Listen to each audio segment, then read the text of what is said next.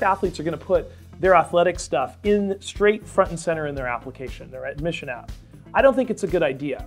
It's a coterminous route to admission.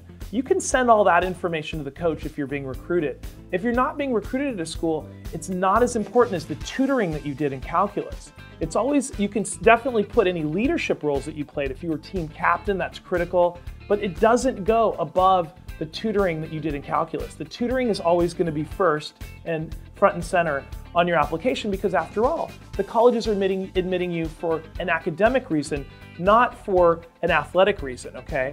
Leadership reasons matter, but not as much. Again, they're also secondary to the academic reasons for admission. It's really important, therefore, to build in a hierarchy here where you're really emphasizing the academic first, the leadership second, and then any other sports stuff after that.